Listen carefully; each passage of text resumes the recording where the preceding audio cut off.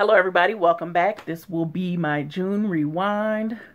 Welcome to July. And the earth is getting hotter and trying to cook us all. Because the heat index was ridiculous yesterday. Ridiculous. But I have my notes for the topics that appealed to me this past month. So let's get into it. YouTube. There's a new interface for YouTube on Xbox 360. I don't own the X1, so I can't tell you anything about that. But you can go down to your subscribers and it'll show you all their videos without leaving like the home page. So I thought that was really cool. I think the background's blowing. Feels like we're moving in 3D here. And I don't know if anyone else experienced their like button being messed up. It could have just been on the Xbox. Because I had liked videos and then I had to go, and I base my viewing on if I've already liked it. And then I move on, and some of the videos I had to hit like again, but they were already in my playlist from a month or two ago. So I don't know what was up with that. Okay, I have a question. How do you feel about unsubscribing from other YouTubers who no longer post content, who haven't posted content in over a year? Because I have several people. Some people have just, I guess they were trolls too, because that's how people have lost view counts and subscribers, because YouTube has gone through and gotten rid of all the troll accounts, or what they considered a troll account. I think it was just somebody who never came back, some of them, so they have deleted some things, and that's why people have lost viewer count and subscribers. Because they sent that in an email. I don't know if everybody gets the emails. The emails I get from YouTube are very sporadic. But please let me know in the comments below how you feel about unsubscribing from people that have not been a part of YouTube in the creative sense in over a year. Because I used to follow a lot of people, that I really enjoyed, but then they just fell off, and I hope they're well. But, they fell off. Alright, for TV, I watched Trusted on FX. It was about the John Paul Getty III, his kidnapping. The fact that he actually made up the plan to be kidnapped because he wanted money. And then the kidnapping went very much awry. It wasn't even like interesting. I only loved Hilary Swank and Brandon Fraser's characters. And I know some people didn't enjoy his Texas private investigator, I think he was. But I really enjoyed him. He actually livened up some things because it was very sedate storytelling. And Donald Sutherland played John Paul Getty Sr. He's old Paul. There's old Paul, big Paul, little Paul, because they're all John Pauls. Kind of like George Foreman named all his boys George. But Trusted on FX was a very slow story. It wasn't very entertaining. I did enjoy Hilary Swank. Like, even the kid who played like John Paul III, there was something, like, he wasn't charismatic enough. But then I learned like Balthazar Getty is his son. He played in Home Again, Once and Again. It was the Callista Flockhart and Sally Field show on ABC about the family from Ojai who had a vineyard. That was a really good show. I enjoyed that. the guy who plays in The Americans, Reese, he was in that show too. Marlon is back on NBC. It's a summer show. I still miss the Carmichael show, but NBC and Gerard Carmichael, they, you know, they hit an impasse, and the show, he wanted off the show, and they didn't know how to work a show without him in it. Ooh, okay. Trial and Error is coming back on the 19th. If you haven't seen the first season, I think it's on Hulu, but don't quote me. It's about a small town, and it's like wacky, zany. It's a comedy. John Lithgow was the defendant in the first season. This season is going to be Kristen Chenoweth. Oh, I'm so excited. I loved her in, oh my God, The Pie Maker. Come on, Lori. It was on ABC as well. The Pie Maker. What? Dead Again? I will write it below. I'm so mad. And I will do that for the other show too. The Pie Maker. It had Chi McBride. He like touched people. If you were dead and he touched you, you came back to life. But if he touched you again, you were dead for good. Ugh, that makes me mad that I can't remember it. Music wise, I've been loving the song from Big Boy called All Night. I will try to see if there's a video on YouTube and I will link it. It's just like a really nice song. It's just a really nice, fun summer song. It's got a good beat. It's got, you know, good lyrics. It's just all about having fun. I think I'm hitting the background. And I just really enjoy the song. Drake's new album dropped, Scorpion. It's like 25 songs. There's like a side A, side B type of thing. I actually really enjoyed it. I'm really enjoying albums that I can listen all the way through. And the songs, Emotionless is my favorite song off the album. 8 out of 10, Summer Games, March 14th. And then we all know God's Plan and Nice for What. Those were 2 singles he had previously released that are in heavy rotation.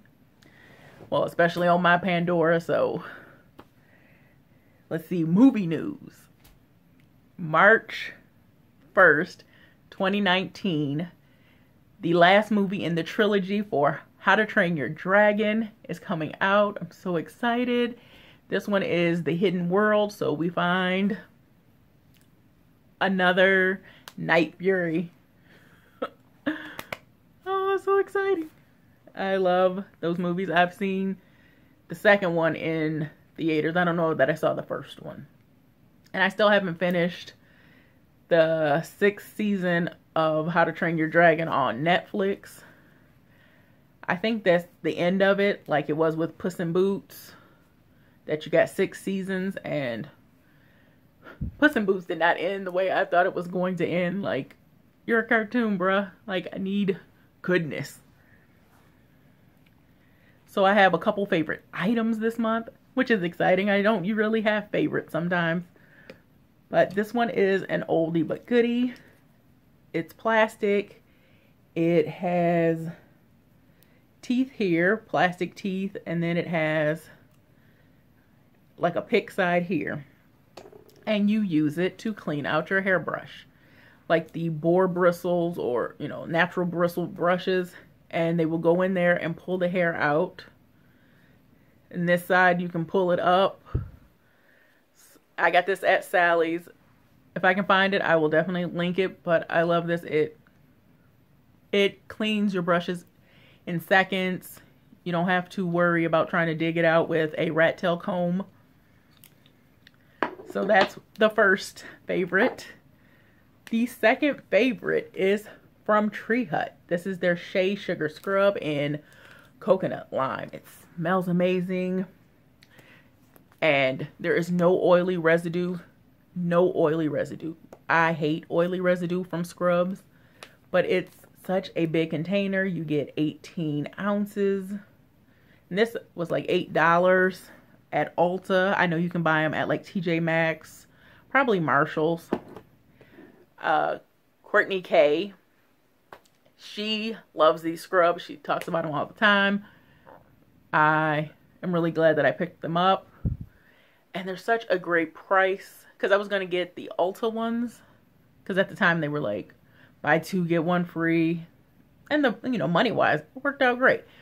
But you get so much more in these Tree Hut scrubs for such a great price. All under $10. So definitely check them out. And you can smell them, touch them in Ulta's. And then I've been in love with sweet tarts. Like anything sweet tarts, I want. And the more sour it can be, the better. I just saw some like sour, chewy ones when I was at the grocery store today. I really, really want to buy them, but I didn't. So I just finished the box of the sweet tart hearts from Valentine's. Then I just got this big with the giant ones. I got this at the dollar store. They're the giant chewies. And then I got the roll of the tangy candies. They're harder. I enjoy sour candy. So sweet tarts have really hit the spot for me. And I've been on a sweet tarts kick. I've had the sweet tarts cherry ropes. I didn't really care for those. Those didn't have like, I thought they would be a little sour in the middle. And they didn't turn out to be. So I don't want those. Some random things. I joined Fantastic Ladies on Facebook. I will have the link below. I'm so excited. Like, joining this group has just invigorated my love of panning, my love of makeup. It's because I've been feeling a little stagnant on some of the makeup that I've been using because I'm trying to finish this or at least make a really nice dent in it. And it's just been slow going for some things. Some things I feel like should have been done, but they're not. So I'm really excited about being a part of the Fantastic Ladies, and I've signed up for several panning projects that are going to start in the next few months. So I'm really, really excited about that. Let's see. Ooh, I joined the summer reading challenge at my local library. You have to read 8 books. I've joined the adult one.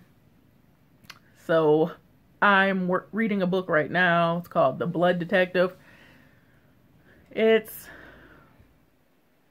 for being a mystery thriller, it should be a little more enticing. It's very kind of clinical. But I guess because this is, the author, this is his first foray into novels. I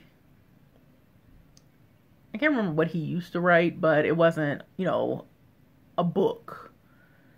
But he needs a little more passion. And then I've been very much into iced coffee. And I'm not a coffee drinker. I only want coffee in the wintertime when I can have my peppermint mocha creamer. That's when I want it. And that's the only time I can get the peppermint mocha. And that was a piece of dust. And I've just been really into coffee drinks. I'm drinking it right now. This one was a cold coffee brew. It's 5 cups of water and a cup of coffee grounds. And you stir it up and you let it sit overnight, or, you know, 12 hours or overnight, they said. And then you take a coffee filter and you pour it out so the grounds don't go in your drink. And the cold brew is definitely stronger than like when I make just regular pot of drip coffee and let it cool. So this one is very much stronger. I had to add a little more creamer to it. That's why it's so milky white. But it's tasty and I've really been enjoying it. I've been doing iced tea. Sometimes I sweeten it, sometimes I don't. I don't really care. I really like a really nice strong brewed tea on ice. Bam. I'm good to go. And makeup. I want to talk about the 2 palettes I use for the month, because I do a palette every 2 weeks. And right now they're actually lining up where I'm doing 2 palettes. You know, 2 weeks are lining up really well. And ColourPop just came out with their Solimar. There's 2 different palettes. There's the corals and there's the blues. I'm not buying either one. They're beautiful, but the blue one, like, they have this really beautiful, like, cobalt blue. And then they go to like a teal, and then the sea moss, or whatever it's called, seafoam green. There we go. But I know that's not going to work out well. Like, the lighter the blues or greens, the more problems I run into, because they don't look good to me on me. So I don't like them. They make it difficult in life. But the coral one, like, the coral one speaks to me so much. Like, corals and oranges speak to me so much. And looking at my palettes, dude, you own them. Stop it. I was thinking about buying the Huda Beauty Coral Obsessions palette, that little 9-pan one. But I stopped myself. I was like, you know, it's going to be part of her permanent collection. I don't need to have it right now. And looking at my palettes, bro, you own oranges. Stop buying them. And just FYI, your girl did buy 3 palettes, and I think there's some oranges. There are oranges in them. Like, I love oranges. I gotta stop. I have only 2 eyeballs and so much face. Now, I used 2 palettes this month, and they both annoyed me for different reasons. The first one is the Too Faced Sweet Peach palette. It comes in a cute tin. I really love the packaging of it. When I first got it, I didn't buy it for myself. It was a gift. So, a gift. Gifts are, you know, a hard thing to get rid of. I'm not getting rid of this palette, but it was very close. Very, very close. Like, this purple is so pretty, but it gave me fits. And this palette, you don't need an eye base, because I use a base from the Subculture. Stupid. I use a base from Be a Bombshell and Submissive, and it's just a like goldy color, but you know, it doesn't really add much, but it holds my shimmers or glitters really nicely. It's just a really nice base. You know, it's pretty much close to my skin tone, maybe a little lighter, but it just holds the things. But these shadows do not like it. Like, I tried this purple, and it's, you know, it's a really pretty purple. It's a little dirty purple, but, you know, it's purple. And it got so dark. I was so mad. And I don't like Talk Derby to me, this dark purple, purpley black with purple glitter in it. I don't like that shade at all. Tempting is okay because it's more of a gold-based black. I do love these 2 Pinky Peaches, Just Peachy and Candy Peach. I like those. The browns are good. Like, I really liked this palette when I first used it. And right now, I'm not so crazy about it. But I'm not ready to let it go yet. I'll play around with it again the next go round. But I'm not crazy about this palette anymore. It still smells peachy, so that's not the problem. I think it's because I'm stubborn right now. I'm using my products in a way that I want to use my products, and I want them to work for everything I own. And this palette says I don't need all that. And I'm like, bruh, I want all that. And so we're having technical difficulties with each other. Now, the last palette, I bought it because I wanted it. It's such a pretty story, color story, okay? Like, look at that. Like, how is that not gorgeous? Like, it works. You can make tons of looks. You get bright, pretty colors. You get some shimmers. You got really nice mattes. Like, it's such a great color story. That's been the password for the last month. Story color. Good story color, but I used it for 2 weeks. You can really tell where I used it in the shimmers. And this palette is the Kat Von D 10th anniversary. If I can find my receipt, I will take it back. I still have I have like 3 weeks to find it because I don't know how it works. Sephora and JCPenney's if I don't have the receipt. Because I bought it in store. If you know, please let me know in the comments below. But I own these colors. Do you know how mad I am that I bought this $52 freaking for a palette that I already own the colors to it, that some of this stuff is not great. Like, bruh. This is my Subculture palette, which I love. I have used it. You can tell I have loved it.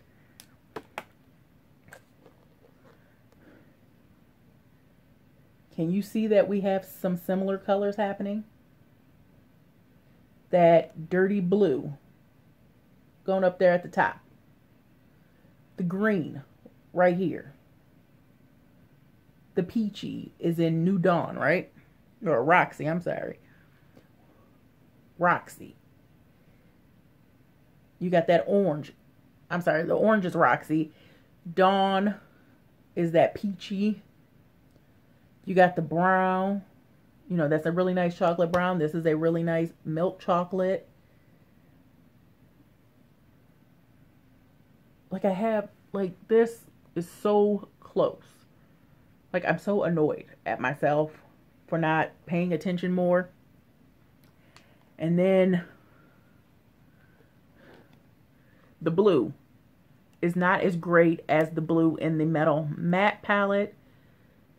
The green and the gold shimmers are the best. This two-tone one, it's a blue based, it's supposed to be blue brown.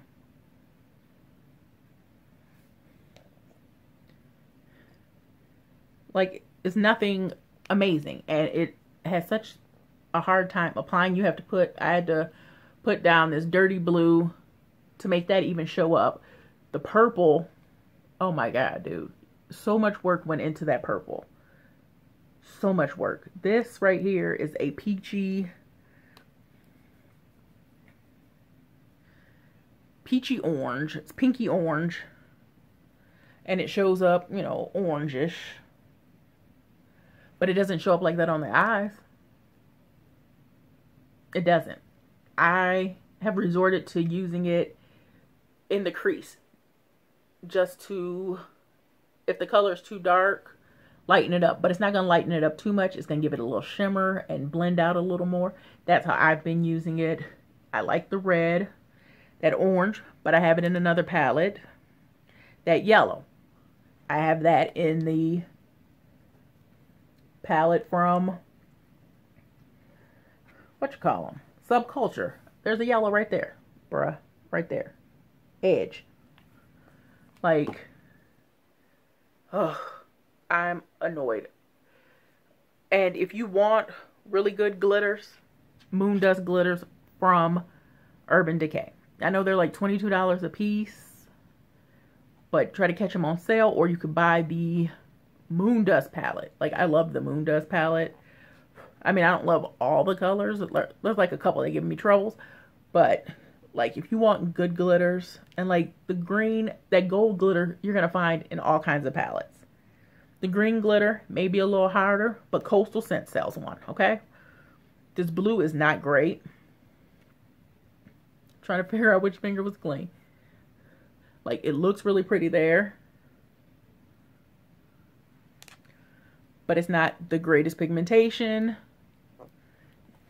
It required a little work. Like, it's not as great as the one in her Metal Matte palette. Like, I'm not impressed. I was more impressed from pictures, or because I really do like her formulation of other things, but this formulation is not the best. And I will be talking about Kat Von D and her Instagram statement about vaccines. If that's not something you enjoy, you are free to leave this video now. I know it's been like a month since Kat Von D has come out as an anti-vaxxer, so she will not be vaccinating her child.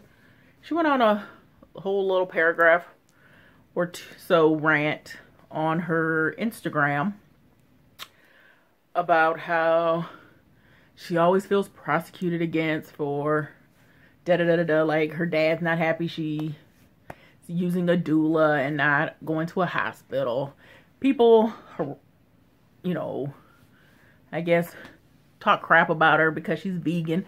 Like, who are you hanging out with that they're crapping on you for being vegan? Like, this is the year 2018. No one cares that you're vegan. No one cares if you're vegetarian. Like, those are things that are in the world. They are common. I know some restaurants are slow on the uptake, but there are places for you to go. You know, foods to eat. And then she put down that she was an anti-vaxxer. She wasn't going to vaccinate her child. She has no idea if her child, you know, would require... This is something that pisses me off completely. And it's because she doesn't understand herd immunity. She doesn't understand protecting herself, her child, because I have to assume she was vaccinated as a child. You know, most of us were. You know, this is a more recent thing where, like, they're loud and proud about being anti-vaccines. Vaccines are not harmful. They are helpful. There is science, medical data to back this up. And to be blatant and brazen and say, oh, I'm not going to do it, regardless of the effects.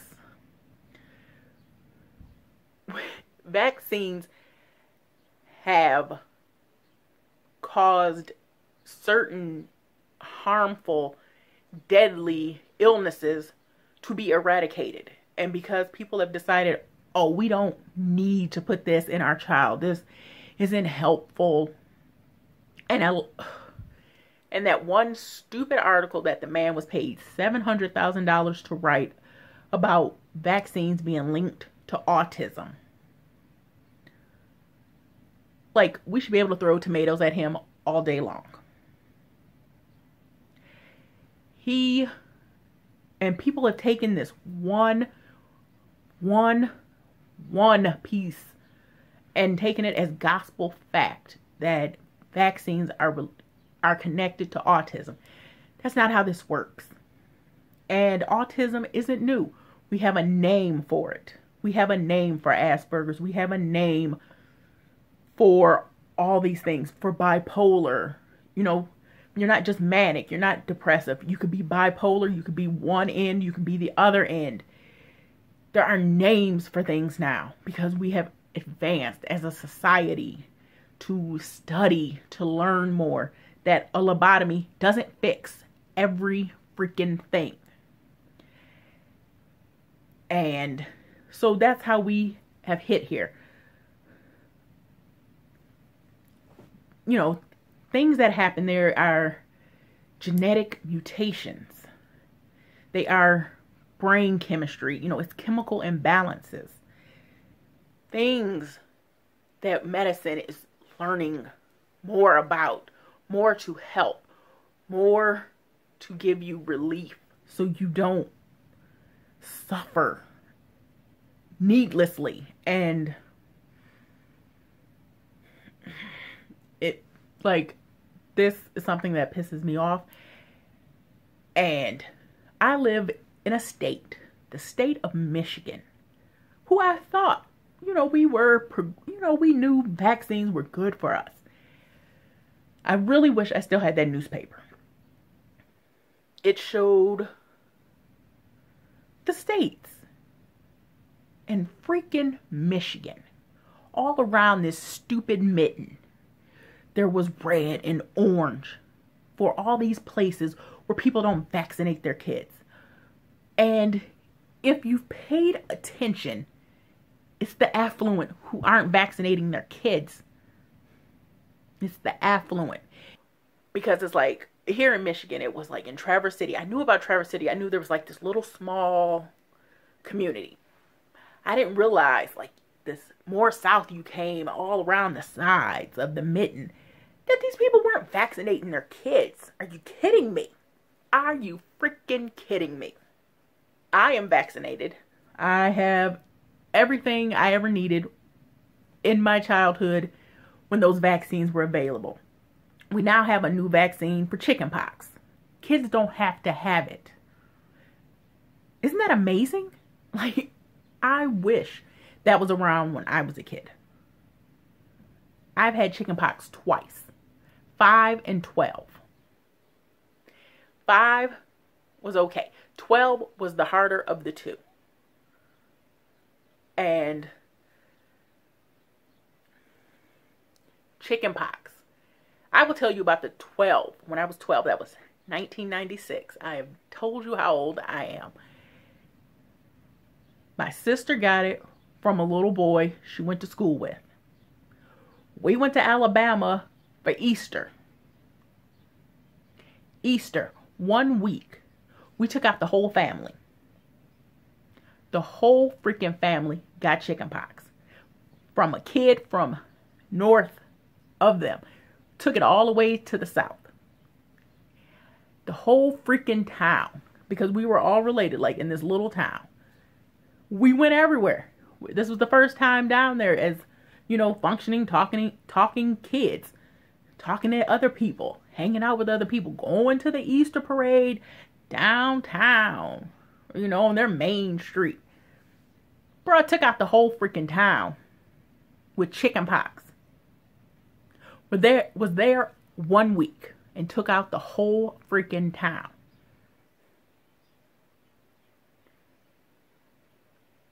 Vaccines are helpful.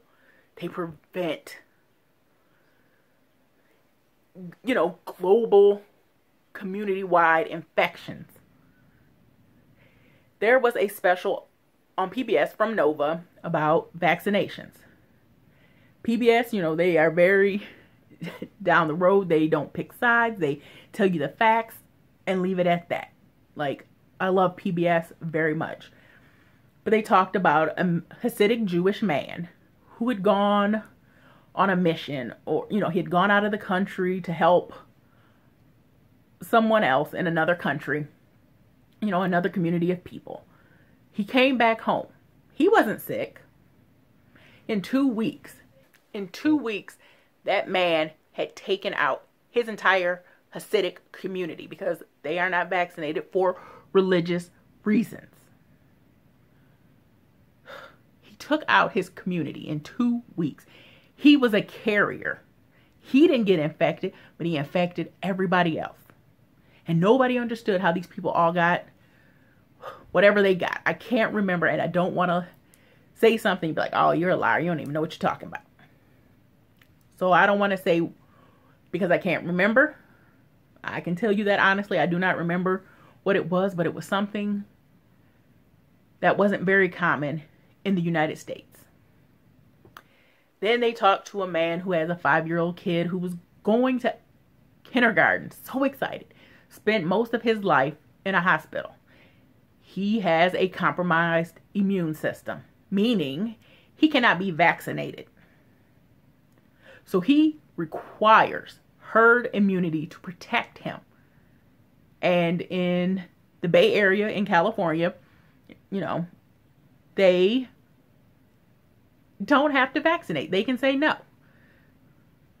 Now, for religious reasons, not for medical reasons, just because they don't want to.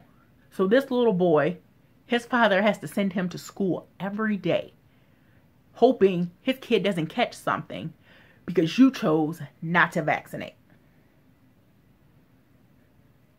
It is repugnant. I'm so furious. It is irresponsible not to protect yourself and others from harm. Because you choose, I don't want to do this just because. Not because of something factual. Not because of your religion. Not because of medical reasons. It's disgusting. And I will be getting the shingle shot when I turn 50 because I've had chickenpox twice, like I said. Do you know how many people would have loved that? Old people. I had a family member who got shingles every time you turned around. And shingles is not fun. It is that rash. It's red. It hurts. You don't want to wear clothes. You don't want to be touched. It is harmful. It is hurtful. And to have these advances in medical technology in this modern freaking society, and you choose not to do it just because. Alright, you guys, so this month's video definitely ended on a very strong PSA soapbox moment. It is something that infuriates me. And I hope you learn more about vaccines and how helpful they are. Oh, and I guess I should say Michigan has had quite the influx of hepatitis A. Hepatitis A. Alright, so this, I gotta stop. It's gonna make me mad. Oh, and also on the Kat Von D note, I will not be supporting her. I will not be giving her my money. And there's an article, I will link it if it's still live, about 3 instances of her anti-Semitism. And, you know, the first time is an offshoot. Second time is a coincidence. Third time, that is a freaking pattern. So, I'm done with Kat Von D. So, whew, that was my June rewind. I've been trying to get this off my chest forever. Every time I think about it, it makes me mad. Alright, you guys, I want to thank you guys for viewing. If you enjoyed, please hit that thumbs up. If you didn't enjoy, you can hit that thumbs down. I don't care. If you haven't subscribed, please do. I would love to have you. I don't know that I will go on many rants like this again. But when the mood strikes you, the mood strikes you. And you have to hold firm in your beliefs. If you stand for nothing, you will fall for everything. I may be mad there. Oh my God. And if you have subscribed, thank you very much. I want you guys to be safe, be well. Peace. Please be safe on this Independence Day week. Because July 4th is right smack dab in the middle of the week. So people were either off last weekend or they're off this weekend coming, or maybe they only got Wednesday off. Bye. Because I was trying to buy the Huda. Oh my God. I was thinking about buying the Huda. Oh my God. I was thinking about buying the Huda. Okay.